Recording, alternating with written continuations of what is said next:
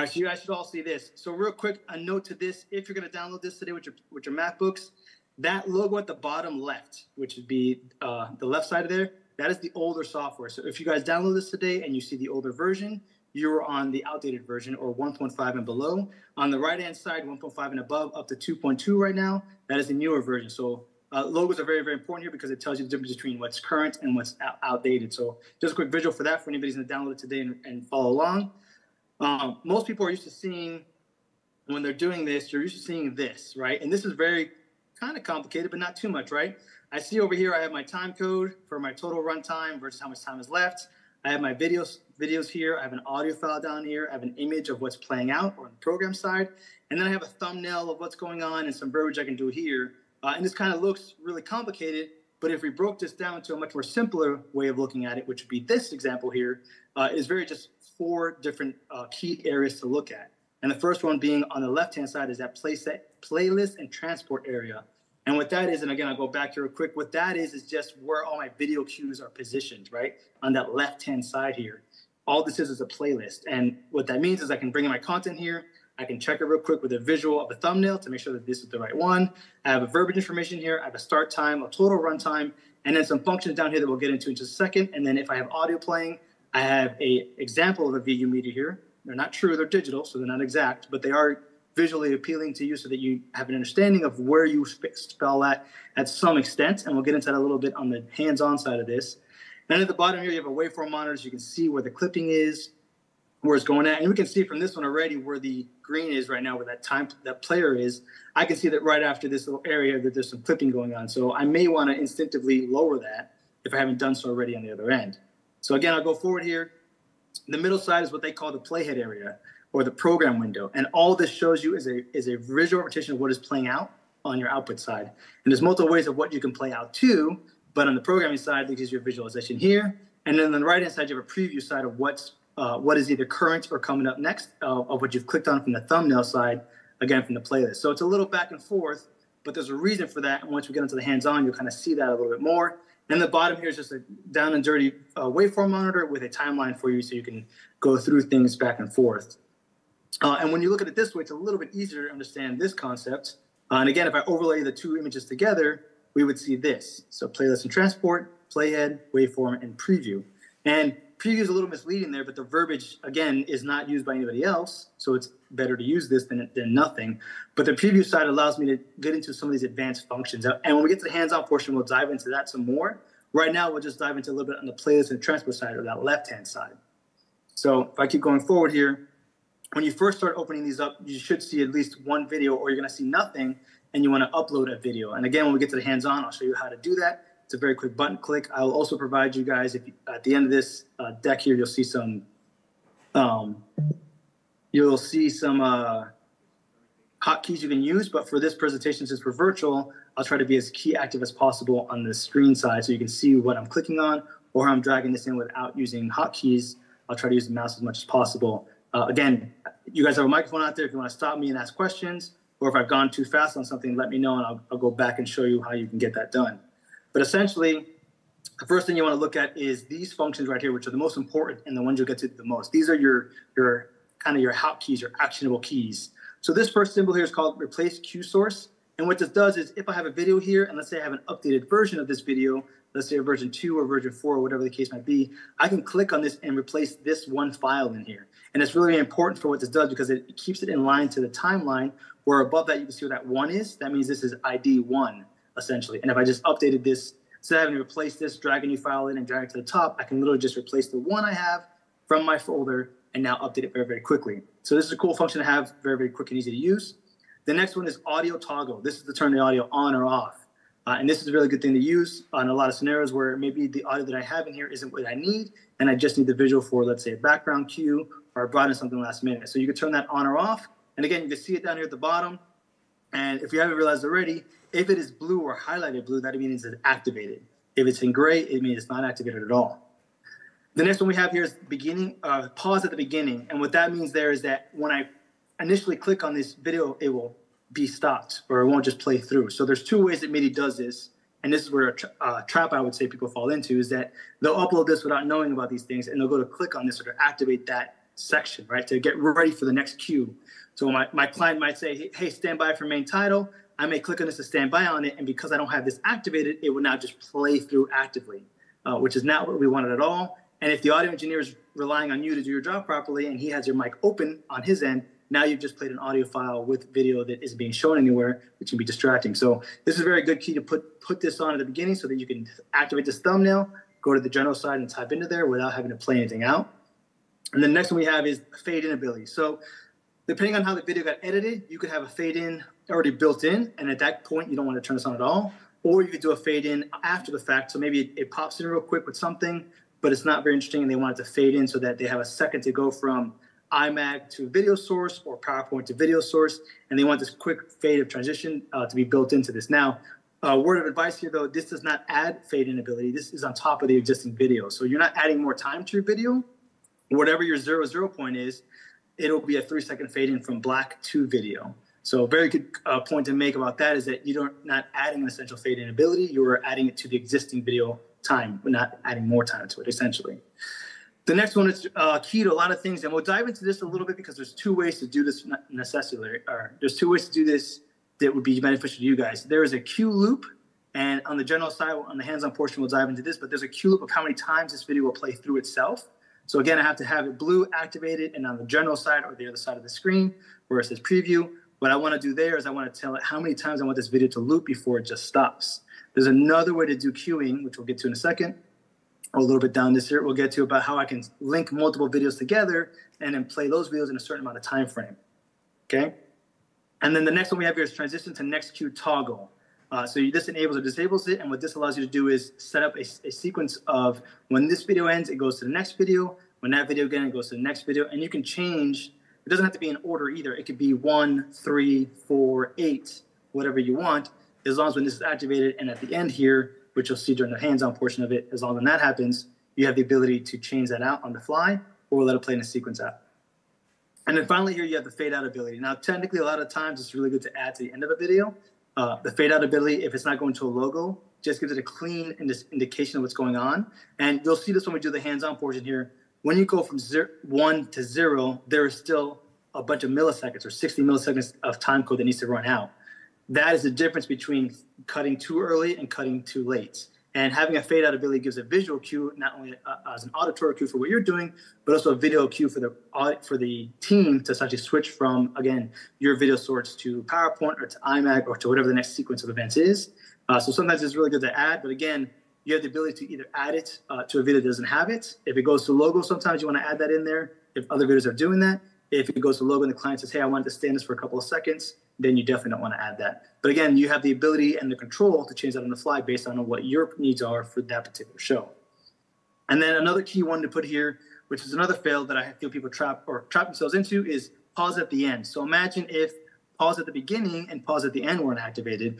But what happened is my video would just play through. So if I didn't have this activated, which it is on now, it is on for this example. If it was off, however, that means at the end of that video, it would go to the next cue and play that video through, which would definitely not be what I wanted to do unless it was part of a looping for the beginning for, let's say, opening doors. I want to have a couple of videos looping a couple times. I would want to have that off. If I'm in show mode, though, I would definitely want to have this on for each one of my clips so that at the end of the clip, it stops there. It doesn't go any further. Also, some of the animations you might get or some of the videos you might get have a logo at the end. If that is the case, then that logo, you want to definitely stop there so the audience can see that for a couple of seconds. And then going forward here, we have go to. So go to is a very individual functionality. And what that means is that at the end of this clip, assuming I don't have pause at the end on, it'll go to either the next clip or a clip that I've told it to go to by identifying the ID of that. And again, the ID of that will be on the preview side in general, which we'll dive into more on the hands-on portion of that. But these are your basic fast functions here. The only thing we haven't gone over here, which I didn't create a slide for, so I apologize for that. But if you look at the top left-hand corner here, you're going to see this little clip icon or a slate board. That slate board tells me that this is a video that they're using. If you upload a video, an image, a PowerPoint, SciPhone, NDI, those icons will change to match what that is. So it's another visual cue for you to know what my files are very, very quickly. And again, if I've already had these preset up a certain way, or if in settings I've set up my settings to be a certain way for my default of how I want to run the system essentially, then I can have these lowered or closed out essentially, which will show how that works here in a minute, how that closed out, and I don't have to look at the preview at all. or these active buttons. I just get my titles. And then another note you can make too is you can leave the title as one thing, and again, we'll get into this in a second. Leave the title as one thing and add a memo. So maybe the client's calling this XYZ, but he wants the cues to go off of the screen switcher operator who's got look 1, look 2, look 3, and let's say you're look 4, for example, and anytime he calls look 4, he wants video XYZ to play. You can put that in your notes section so that you're ready for that as well, instead of just having to write it down on pen and paper. So that kind of goes over the basics, quick, down and dirty fundamentals of MIDI and some traps you want to look out for when you're running this program. So if you guys have a laptop in front of you, I recommend going to immunot.com/MIDI. If you go to the Immunot page, they also have another program, which is called Visor. And this is a way to do MIDI and kind of a vMix setting here. And if you guys go to that page here, which again, I know you guys can't because I can see you, you would just click on here. It's a free download. You get it for a certain amount of time period. I want to say it's 60 minutes at a time. It's full access, whatever you need to do. What's really cool also about MIDI for the production side, for corporate, for example, is that MIDI allows you to have 2 keys. So if you want to be a MIDI playback operator and provide this as a service, you could buy MIDI with 1 key for about $400, and you get 2 keys and put this on as a primary and a backup on either machine that you had. All right, so next, when you open up, you would see this window here. And as you can see, I have a file loaded for you guys to kind of follow through with me on. You would just click on New Project for yourself after you downloaded it, uploaded the content, and opened it for the first time. You would see this. It would actually register. You would say Try as Demo, and just click on New Project, and it would open it up. So this is the end of the presentation I have for you. Like I said, very quick and easy, not very complicated.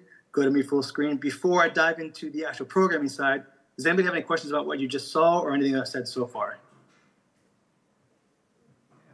I'll take that as a no. I see someone saying no. I see one guy talking to somebody else here. I see somebody going away from this. Just kidding. So I will go ahead and dive into the programming side here. I'm going to go in and go to this next computer here, and I'm going to share that screen with you guys in just a moment. So this is MIDI, and this one I've already loaded, and I've gotten up set up here. So this is MIDI on the General Census, and I'm sure everybody can see this. If you can't, raise your hand, and I'll work on it with the team here. But you should be able to see what I have going on here. And again, I've just added a couple of things. So here's a tank face. Stare screens. Here's a Dante 1K tone that I created for certain scenarios. FaceTime video. So if I use this one, I double click on it, you can see the camera that I have down here. Also, we go to a web page, you can see this here. And then AVE intro. And then we go to the thank you video at the end here. But again, you can see I've already done some pre-stuff here, and this everything looks the same to you here. The only difference right now you're seeing is this ability to go to 2 here. And I'll stay right here real quick because we have tank facet. And we'll see over here, I got to move this out of my way. I'm going to close this up real quick. So we have on the preview side, general, subtitles, closed captioning, geometry, color controls, and transition and fade out. And this is where there's a couple of things you can do here. So what you can't see right now is above this section here where my arrow is, there's what's called files. And in files, you have the ability for a new project, open, or open a recent project, similar to what you just had on the other side when you first created this page. And then here's where you can either with hotkeys, Command 1, 2, 3, 4, 5, or Command Shift 1, 2. You can add videos, stills, audio cues, a camera cue, a siphon cue if you have siphon. Real quick, if you guys don't understand the difference between siphon and NDI, for example, siphon is internal to the computer. So this allows systems to talk to each other internally, where NDI also does that. But in addition to doing it internally, it allows you to do it over IP, for example. So you can bring in an NDI feed or bring in a siphon feed. So you can have things talk and play to each other. And you can add a browser queue as well, which we added here already. And then you can add a Windows source queue. So essentially like in OBS, for example, or in vMix, I could add my screen directly to this and share that screen out if I had to for any situation, or I could do this by the network side. And that's how you do that. Save as, these functionalities across the board are universal. And then bundle playlists, which we won't get into, but essentially this is creating a new save format that allows me to play all these in a sequence of events. So that's where our file comes into place.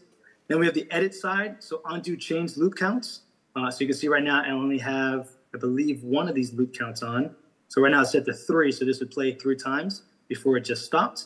But you could also see that I don't have the pause at the end. So this would play 3 times and then continue to play until I had this actually activated. And the 3rd time it would stop.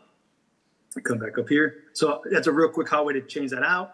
If I were to do cut, it would delete this section, or I can copy it and do another one.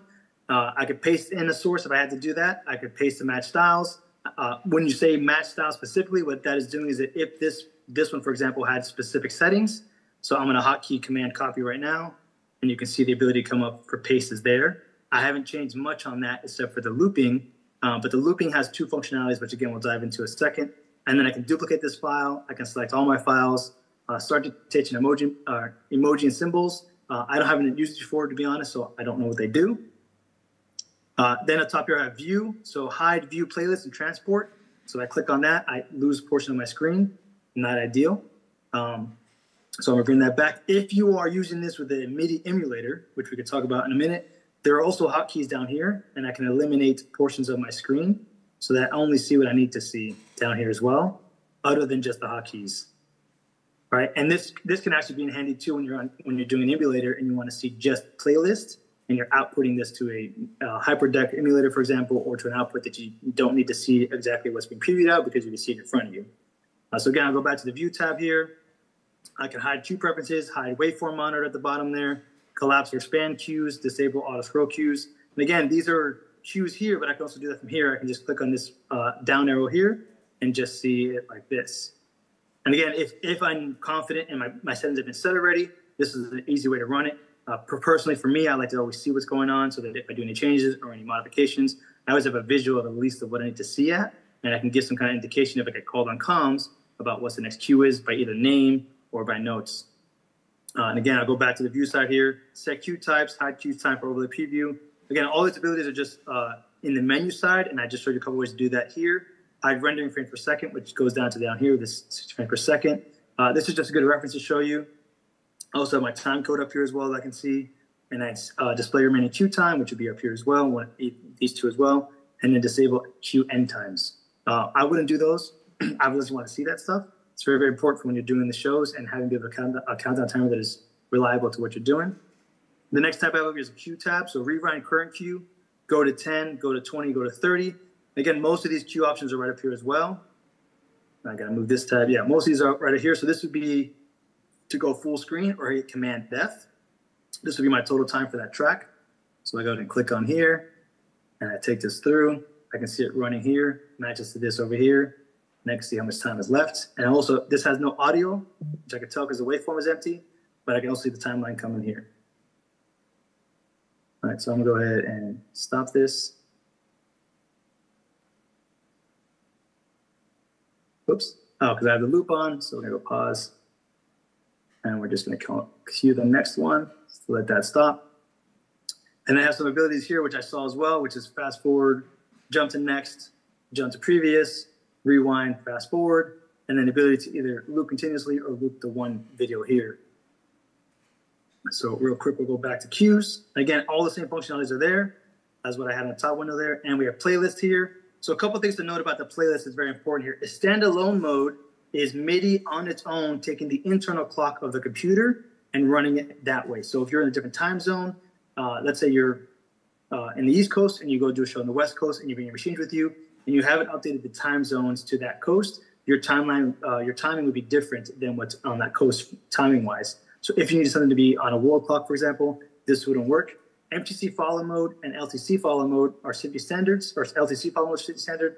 MTC is a different follow mode that you can use. However, if you turn these on, you disable some other abilities that are also need time code of some sort.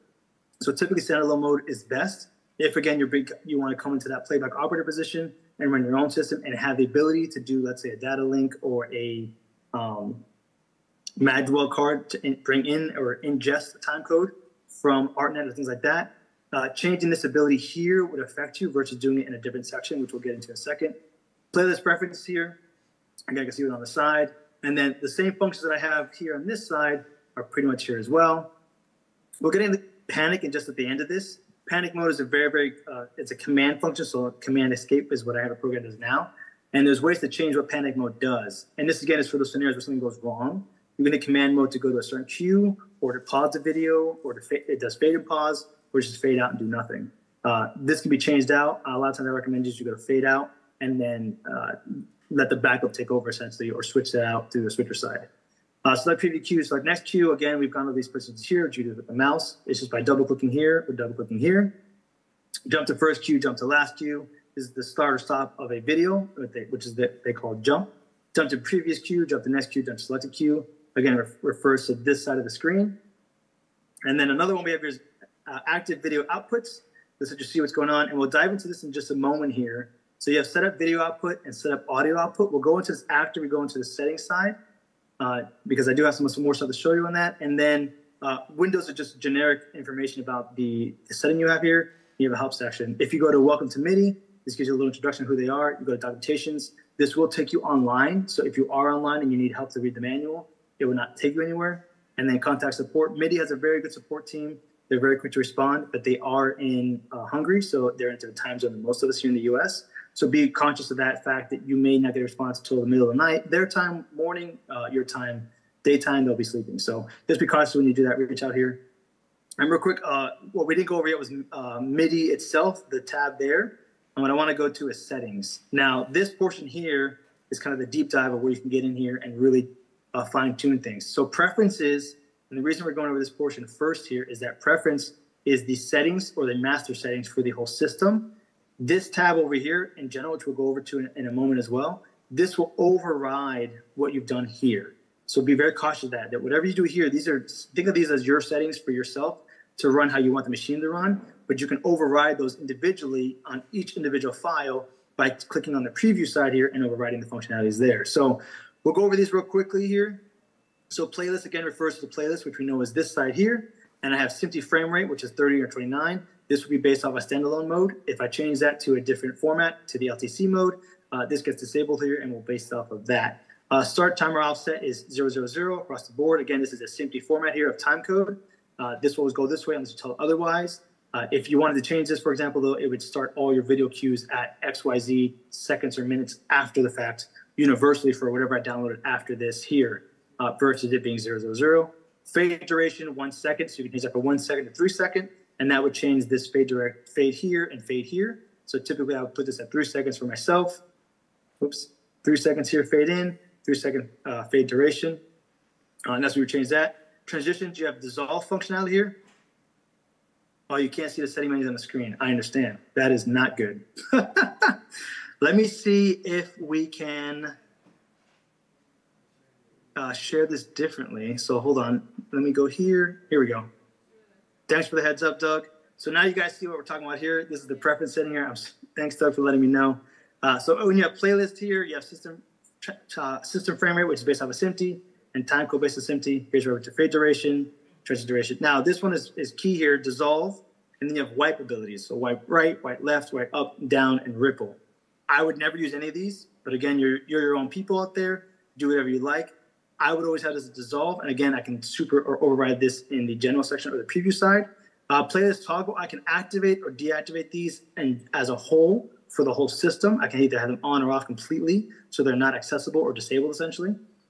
And then jump action behavior. So jump action behavior is when I click on something, and again, that goes back to what I said a little bit earlier about if I double click, what does it do? Does it trigger the clip or does it load the clip? And I always want to do a load the clip. If I were to do a trigger a clip, if I double clicked on this on a preview, for example, which we can't see, from the playlist side, it would activate that cue to play automatically. So if you're having that issue where you're double clicking and it's playing out, it is because this functionality is on trigger and not load. So load is what my preferred is. So I can load it in there, and then I will use the space bar to activate that or cue it out.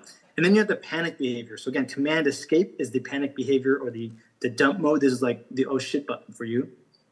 So you have fade out and pause, fade out and rewind, or fade out and load next. I pretty much use fade out and pause, or fade out and load next, depending on what my show is. I've never had to use fade out and rewind yet, but essentially just as what they say, fade out and pause means that it'll fade and pause exactly where you hit the command escape button. And then the idea is that you would take your backup, which is playing hopefully a couple seconds behind you. You would do that to then continue playing through or switch over on that. Fade out and rewind, you would do to restart the video. This could be useful for rehearsals, but not as accurate. And then fade out and load to next means it would stop, or it'd fade out and it'd load the next cue. You would lose that file sitting there. This could be used more for installations if you had a time code running where you had a certain time frame things ran through, and if something didn't load properly or XYZ, you could just have it so they went to the next video, just kept playing through. And then you have browser source default. So you guys could see on the playlist previously, I had done google.com. You could set this is set of default to be MIDI, so that tells you that I changed it myself, and I'll show you how to do that in a moment. And then you have default values for new cues. So again, this is overriding or superseding anything you would do on the general side or the preview side if you want to start it this way. And you can, again, activate or deactivate some of these toggle cues you have or the abilities you have on the preview side. You go to audio outputs here. So audio output is a big issue with a lot of different people. This is literally one of the ways you can get to there, or you can do it from the menu side, which we'll get into that in a second. But you have disable audio, which means no audio goes out anywhere. You have system default, which means the computer's default settings. So think about your speakers, or think about a headphone jack, for example. And then you have NDI and SDI. So SDI is primarily for Blackmagic, the HyperDeck emulator, or if you're doing it to a Black Link card. That's when you want to use that. And then NDI obviously goes out to NDI feeds or system default by itself. Typically, if you just leave all three of these on, it'll just go out at all times to every single one of those, and you can pick it up one way or another. But system default would be either your speakers or a headphone jack. NDI and SDI would be either an out card for a Magwell card or Blacklight Dink. And this also allows you to activate the HyperDeck emulator. And then you have some other options here to be more direct. So Micro Pro speakers. I have a program called Cinemaker Audio Devices. It would route to that. I have the NDI only audio option, and I have VB cables here as well, and then Zoom audio device as well. So I can route my stuff directly to a Zoom call if I was linking to a Zoom or siphoning this out to a Zoom, for example, or I could just do system default NDI, which will blast on all sources. This system default, I will say though, doing NDI and SDI, the caveat to that would be that you are eating up more CPU processing. So if you don't have a bunch of heavy 4K video content, you're probably okay. Most of these are either 720 or 1080. So I'd be okay with this setting. But if you had more heavy duty content that's 4K, maybe they're 30-minute videos, and it's bogging down your MacBook Pro for whatever, you might want to change your audio settings to free up some of that CPU abilities, or sorry, the GPU ability to give you more power to run your content. Output channels, you usually get 2 to 16. If you set these to change these out, which I won't do right now, it will reset or reboot your machine in order to change the settings for that. And then you have the output routing abilities. I only have 2 here. If I had more than that, I would have more abilities here to change out left and right, for example. Master volume here particularly pertains to the master of everything. Whenever you change this, I'd highly recommend to use auto normalization. And what this means is that if my master volume is negative whatever, let's say it's negative this right now, and I hit enable, which I always have on, what that does is that every video that comes in, it tries to auto-analyze it and make it the same level. So some of you might remember if you're playback operators and you go through all these videos individually for rehearsal, or after rehearsal, you spend a couple minutes with the audio engineer to really fine-tune these levels. This is a way to help you speed that process up and get you more to play by just uploading and downloading content. And then you have what's called extended mono files. So I always put this onto stereo. You could have an off or 2 all. And what 2 stereo does specifically in MIDI is that it turns any mono file into a stereo file. So it'll automatically give you left and right channels. It'll be 2 monos, obviously, but it'll be in stereo format. So this is very good to have on always. And then if you're doing a Zoom event, or you're doing or pretty much a Zoom event or anything else virtual, and you're going somewhere and there's an audio delay coming from you, you can do the audio delay on your side versus having the audio engineer do it. Doing this though is a little bit tricky. It is by milliseconds. Typically, I would let the audio guy do this in general, but if you can figure out where you land millisecond-wise, you could modify that on your end versus having to do it on their end. But again, this is very, very tricky because it could be an issue somewhere else, not just from your side. Then you have mats and overlays. Again, this is an ability for primarily the HyperDeck to create a green screen ability so that you can do overlays when you bring in the emulator to, a HyperDeck emulator to bring in, let's say, lower thirds or keys like that. It'll send out this. You can do a chroma key on the Blackmagic side. Then you have subtitles and CC. Unfortunately, I can't show you more than what this shows you here, and we'll have another tab as well that won't be activated. I don't have a cart or an SRC ability in my system at the moment, so I can't really show how this is active. But what this section does here is it tells you what the font color would be, a background color, which right now is transparent, and then font size and font family. This would be activated, though, on the general side, which will show you there where that is. If I had a cart or SRT, this will look for that source and superimpose it onto your content if you have it available, and you can turn them on and off per inputs, or you can have it on the entire time. And then you have integration here. So integration, again, is for that trigger with ATEM. I highly recommend, if you're going to do that, to do a manual IP. It works a lot better than doing the USB way of doing this. That way you put your MIDI on, ATEM switcher on a IP address, you put the controller on an IP address, and then you put this on an IP address that matches on a network, and this will all talk to each other, and it'll show up. And what's really, really cool about this is on the emulator side on ATEM, which I don't have here to show you. On the ATEM side, your playlist will show up in your emulator, so you can just play it from there directly and give it cues. Unfortunately, I don't have anything plugged in as it's trying to connect here, so none of these functions will show me too many options. But if I had if I had an ATEM on the programming side, I have some functionality here to activate a button here for load next cue, pause, or rewind. So I can activate these directly, and then I have the ability to change that here as well.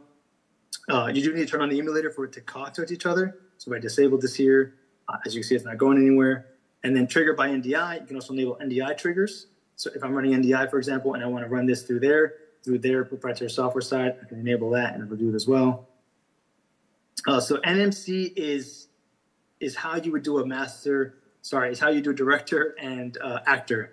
Try to get my verbiage right here. Director and actor is how you would do this. NMC is a proprietary language that MIDI uses for its program, particularly for when they have MIDI and Vzer, which is their VJ software essentially that works with MIDI.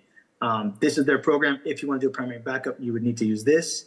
Unfortunately, I don't have anything plugged into this. I don't have another MIDI for it to talk to or to enable it. What you would need to do is once you have both of these on the same network, is enable this as the output. This becomes the director, and the other one becomes the actor. And what this does is this sends out a ping for that one to see it, and then in sources you would see that, and you would activate this, and then you would have a director and actor scenario where you have a primary backup that play off each other. This does not transfer data as far as video goes. You still have to load videos separately. What it does do is it gives commands so that if my playlists are the same exact thing, if I go to next, it goes to next. If I play, it plays. And then on that scenario, you might want to go to playlist and do a delay here so that all of my backup system plays 3 seconds later on the delay versus my primary one. So instead of me having to do it here, this is a way to automate that. But you need to enable the director's machine needs to be enabled in order to be discovered by the actor's side. And then you have the typical OSC and UDP controls. So you have an on-screen controller, software, or any of the other scenarios. You can enable that here and find that. I don't have anything plugged in here, so nothing to show. But again, you can enable it here. MIDI controls you have as well is an ability to control this with something else. For example, I think you guys can still see me. I've been able to use my APC. I've controlled it with this before. I've gotten this up and running before in the past with this, with Resloom, with vMix, a couple of different scenarios, primarily for the auto controls here and the ability to just hot punch to something I want here. So these are really cheap, relatively $80 at the time. USB out, work pretty well. Just program them, no big deal. Again, we'll keep going down the list here. So if you have a DMX controller, you can, again, I don't have anything plugged in for this, but you would want to do it on the Wi-Fi side, or sorry, you want to do it on the interface side. You can do Wi-Fi as well. But DMX controller or ArtNet is primarily for a lighting system to be able to control yours. And you can control, once you have it plugged in here, you can activate Learn here, and they can press a Q here, and it'll on a lighting controller, whether it's a Hog, whether it's a Hog, a Grand MA, or a ETC lighting console, you can they can learn, or MIDI can learn what button they're going to press to activate these cues essentially, so that you can do it that way. Again, so there is time code ability here. If you're not in standalone mode, there are some drawbacks. We were talking about the CPU, GPU side of that. Some of the other drawbacks as well is that if you were doing time code inputs, you would lose some of the ability to do an LCT source. You would lose some of the abilities to override what's being sent from timecode on the individual journal settings here, which we'll get into after this section here. And then transcoding. So transcoding folder is if you can create, or if you, again, run the system on your own, you can essentially create your own folders that will automatically transcode whatever you jump into this. And there's another way to do that on the fly as well, which will show you. But essentially, I can create a folder so that everything is transferred to either haptic or ProRes automatically, or I can do this on the fly each time I open the program. And then the last thing here is deinterlacing. I can have this ability on or off, and this is just a way to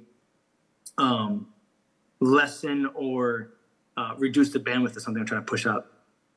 And finally, we have miscellaneous. So beta updates, I usually don't ever have those on because I don't want to be the test guy for anything. Mode open is standalone, but if you are in an installation scenario, or if you are in a scenario where you have timecode abilities, you can set it to open up with that in here. And again, remember, everything in preference is the default or the back end of how this activates and turns on.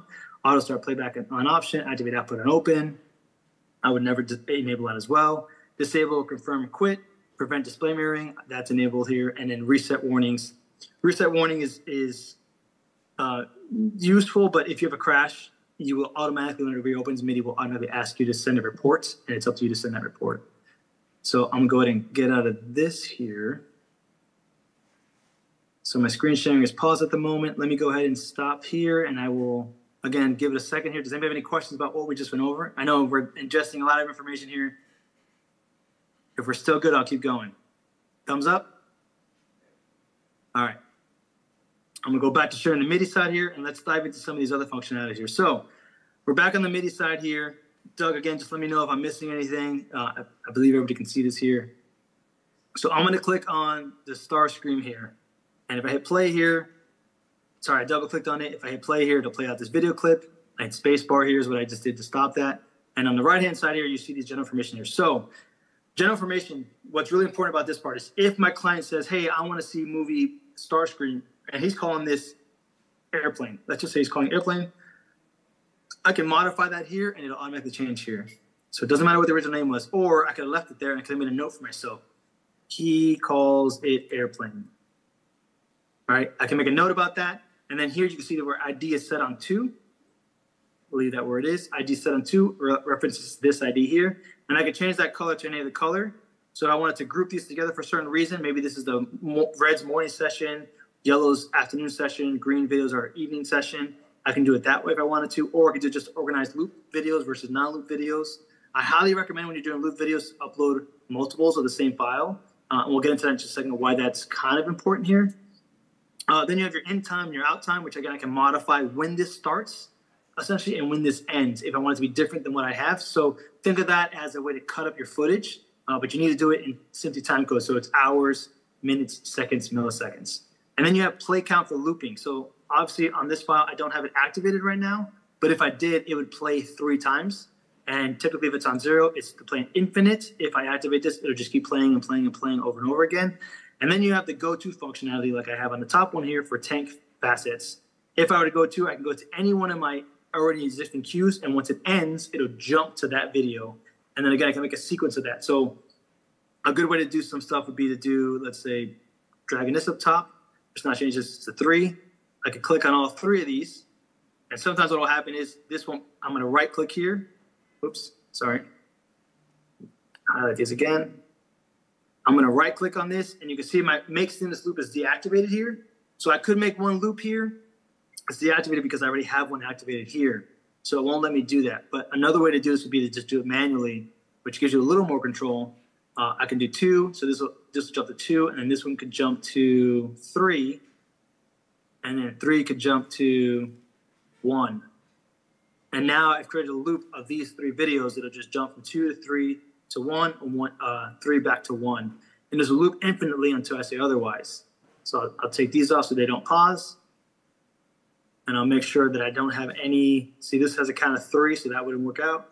Put that on infinite. And now these 3 sequences here will play until I tell it otherwise. And then I have again, remember I have those visual cues all the time. So here's an audio file. So this one has audio on it. And I don't want to play that out. So if I click on this, it takes me there, right? Because that's my jump. I hit spacebar to play it through. And I see the audio playing there. But I don't want it to play out. So I'm going to disable this. And now there's no audio playing out. I still see the ability here. And I still see information, right? So frame rate, the codec. I have down here the duration, the dimensions, the location where it is in my folder. And another thing I could do here is I could right-click it again with the mouse. I could right-click, and I can go to transcode to ProRes and transcode to HAP. So if I'm in a scenario where this video is having problems, it's lagging, it's jittering, it's maybe just not doing something properly, and I've maybe gone to Handbrake and changed things out already, what I could do is I can just go to transcode to ProRes, and it'll help make that video file essentially more specific to what MIDI wants. Not that it doesn't play it through, but it could help you in whatever scenario is going on. And that's part of that, back to what we said earlier about being proficient and technical in what you're doing. So these are quick ways to do this. HAP takes a lot longer to do. It's a lot more friendly codec for media servers. This is a really big important thing for like Touch Designer, for example. But ProRes is just native. It's what Playback Pro likes. Movie or QuickTime Player is obviously Mac specific, but it has been kind of discontinued at this point. So ProRes is the preferred go-to for everything. And you guys can see as I was talking about that, this has been looping through already because I didn't stop it. So it's just going through and through. I'm going to go ahead and hit this and take us back off to the next thing and let it load through. So again, we've gone over this general section here. I'll give a second here and look at you guys. If there's any no questions, I'll keep going through. So I'll get rid of general there. And then subtitles and closed captions. Again, I showed you in the settings side where to do that. I don't have anything in here for this, so I can't activate it. But if I did, it'd be in this section here. I'm going to close it down. And then you have geometry. And this is just a way to resize things on the fly. So a couple things to note. I have scale to fit, scale to fill, stretch to scale, and then on scale. And essentially, these are quick, down and dirty. It does all the math for you. You don't have to think about anything. And then I have the option which says origin, center or top left. So if anybody's ever done any work with graphics or editing or any kind of software like that, center means center of the screen. So if I go here, I'm going to unlock these real quick just so you guys, actually I'll keep these locked together. It'll change together. So this is center of the screen. So that's ideally where that is. And I can go scale to fit. Oh sorry, because I'm modifying it here. If I go to up here, I'm going to go to reset all parameters. If I go to upper left-hand corner, this is referring to that 0, point in editing. Okay? So again, I'll go this way, and it'll edit that direction. And this again refers to that 0, region of a graphic. So I'm going to come back here, reset all parameters. I'm going to go back to center because that's typically what you want to do. And if I unclick this lock here, I can scale horizontally or vertically. And then I have positioning. So let's say, for example, this doesn't happen as too much. Back in the day, you had a Image Pro, let's say, or a Screen Pro. And what these do is they're scalers, they're built-in scalers, and they might have an issue with maybe the Screen Pro or the projector or something you're playing to directly has an issue. What I can do is I can move this by pixel. So this is percentage here, not pixel count for scaling, but your positioning is pixel count. So I can move this position X by X amount of pixels, or I can move position Y by X amount of pixels. And this could be the difference sometimes between being on point or being just slightly off. And this gets really, really critical with some clients in their content if they have a lot of content right at the edges. And then also I can rotate that here, which I can also do on the video output side if I wasn't to rotate an image. Maybe something that I have doesn't fit properly and I want to just rotate it on the fly. I have the ability to do it here. Again, I'll come back here. I can reset all parameters. And then you have cropping ability. So crop left, pretty simple. Just a note here real quick, if no one's realized, this means that this is transparent here, so it'll play through something. If you're sitting on an alpha channel, for example, this will be in front of whatever that alpha channel will be. This will just be completely transparent. Now, so I'm going to go bring this back down. Crop from the bottom, same example. Crop from the top, and crop from the right. So that's pretty much all the abilities you get there. And if for whatever reason it's a little bit smaller, you can do a quick reset there. And then you have the abilities on the fly to reset all your parameters here: scale, position, rotate, crop. So reset all parameters. Go ahead and close that out. You have color controls. So real quick, when it comes to color control, there's a couple things I want to make a note of. So you have hue here, you have saturation, you have vibrance. And there's a confusion sometimes on how people think about this. When it comes to hue, hue is all the primary colors on the scale. So essentially, if I go from 0 to the right, I'm going to start, well, let's do it this way. I'm going to go to my camera here, so you guys can see me now. I have this camera here and another camera down here, which is why I need the other camera. But if I go to hue, you'll see my colors change, right? And I'm at 14 right here. This is the first color on the spectrum. It's going to go all the way over to the end. I'm going to go through all the primary colors, and then I'm going to hit back to 0, essentially. And you can see at like 160, 170, right? I'm kind of a red tint here. So if I go now this way, again, this is just a straight line, and I go the other way, that first hit I get, that first couple numbers, that first 10, is that red kind of purplish tint, and then purple. And then again, we'll go this way real quick. That first color I get is like this yellow greenish tint. If I go this way, all the way to the end, I get back to that greenish yellowish tint here. So it's not, I'm going from one spectrum to the other. It is the same spectrum. 0 is where you're starting from. All right, and then I can go up here and I can hit reset all parameters, or reset hue, saturation, vibrance, reset brightness and contrast, or reset the opacity. Let's go over these real quick. So in saturation, right here, I look pretty decent, but if I wanted to add, let's say, some more pigmentation or more reds to my skin tones, I can amp this up a little bit. Now I've got a little bit of tan, right? Like maybe I've been to the beach too much. And you can see my shirt still has a nice color here. And as I keep going here, my skin color, right? That reds and saturations keeps changing because I'm essentially taking color within one spectrum and really just saturating that section of color. So I'll bring this back down, but I kind of don't look that good anymore. So I'm going to add a little bit of a tan back to me here. Got a tan here. How does the other camera probably look? Got a little bit of tan here, right? I'm going to go a little bit higher. Now, vibrance, this takes those duller colors. So let's think about the colors behind me that haven't been amplified too much. And I can change that here. And it will affect me a little bit, but not as much as the back colors. So if you look at the background now, I'm introducing all this noise because the vibrance is trying to create color where essentially this would be dull. As I take it away, you see that noise in the image kind of disappears, which is, look at the whites here. So if I go all the way maxed out, you can see all this noise here. Right? That's, again, being part of that operator skill set. If I take it back down to 0, it goes away. Now, the other part, too, to think about with saturation is if I go the complete opposite direction, I lose all color. So now, like I'm in a NOR film, and if I wanted to add or take away to this, I could take away vibrance, which see doesn't affect too much. So when you do vibrance with no color, because there's nothing to represent there, it's not trying to highlight the neutral colors, essentially, or the secondary colors. It doesn't work too well. So again, I'll go and reset that. And again, I've only ever used this setting really for cameras when I'm doing something like this. I'm not putting somewhere. Then you have brightness and contrast. And a lot of people have a misconception of this. So if I go on brightness here and I raise this up, you'll see the screen gets kind of washed out here. I'm adding more white levels, essentially.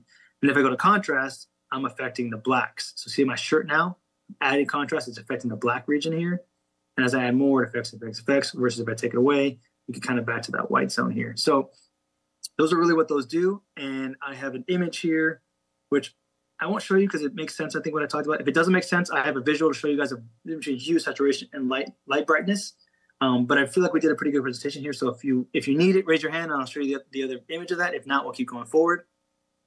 And I see no hands up, so we'll keep going forward. Color controls, audio outputs here. So again, this section here will supersede. Let me get my face out of here. Now you should double me. This has no audio. All right, so audio output here. This will or supersede the preset settings you've done in your preferences. This will override whatever those settings are. So I could have this at 100. I could have this at XYZ variable. Essentially, though, but this allows me to override that functions. So project default means whatever I did a preference, or I can do a custom one and change this to whatever I want it to be outside of what it was set for preferencing. And then again, I have those abilities for auto here. And I didn't do this ahead of time, and I apologize. If I were able to add more channels, which it'll reboot the whole system, you would see more of those options here, and I can route those to different locations. And then finally, we have transition and fade out. So again, now I have the default one.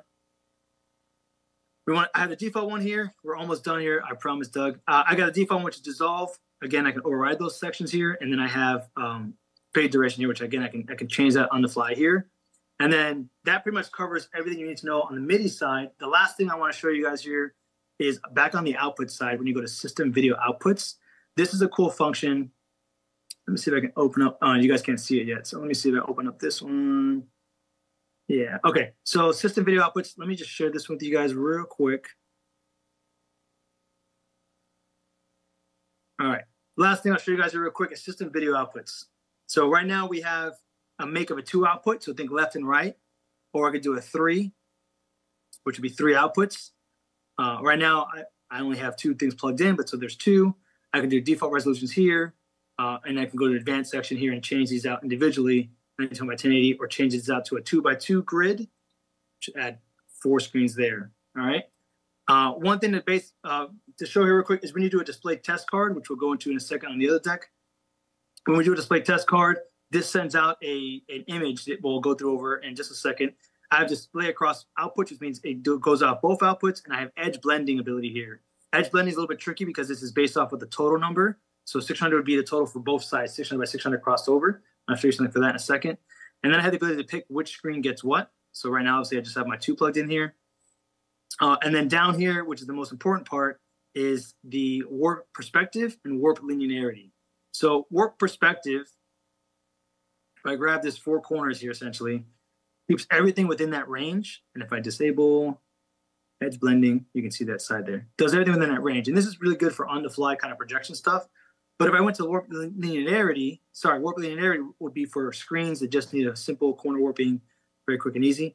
Warp perspective, though, would change out my perspective. So that essentially this image could go into a box, and that box would look properly to the visual eye outside of this situation. So very similar to what Reslim does, for example, or Media Mapper or Pixel Mapper or Module M, for example. That's where these come into play. Reset all corners, gets me back to 0, 0. And that's really the kind of the cool advanced functionality of this.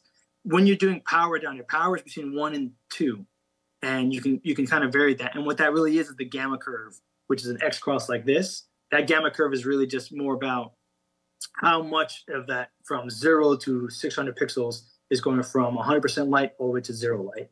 What's that curvature going on? And that's really what you can do there. So if you're on a pinch and you have to do mapping, for example, somewhere, and you had MIDI, you could do a 2 projector blend output, do a blend on it, and it's relatively good. I highly recommend that you do 600 pixel overlap. This 600 number here is based off a pixel count.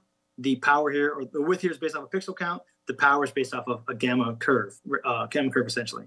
So I'll go ahead and stop this one here. And then real quick, I know we're about to run out of time. I'm going to go over just one more thing with you guys on this deck here, just to give you a representation. If you don't know what this is, I saw you guys did some projection stuff here. So if you get into that upper end of projection where you're doing more advanced stuff, like warping, blending, or curvatures, some things you want to think about real quick is pretty much what I'm going to show you in this PowerPoint. And let me make sure you guys can see that. Stand by. All right, so you guys can see that. So this is an example of an ultra wide screen, 3040 by 1080. That 600 pixel overlap we talked about earlier. This is what it would look like. And that'd be 300 pixels on one side, 10 pixels on the other side, which makes 600 total pixels, which makes your new resolution 3550. So again, I'll go over that just real quick visual there for you. And then keep going forward here. So this is what a normal output would look like if you had one of these. The key thing to think to here is the circles. The reason projection is used circles, and the reason this is such good for MIDI, is that a circle is a circle is a circle. No matter what resolution you're doing, no matter what aspect you're doing, a circle will always look like a circle. It should never be an oval or any other shape. It should just be a circle.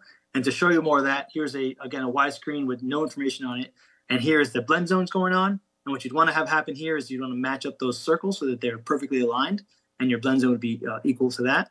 And then a representation of circles. So this is what I mean by circle to circle to circle. You can see these are 4 of the exact same images all lined up together, which make a perfect circle. If I had any kind of warping or geometry going on where it didn't line up, it would look like this.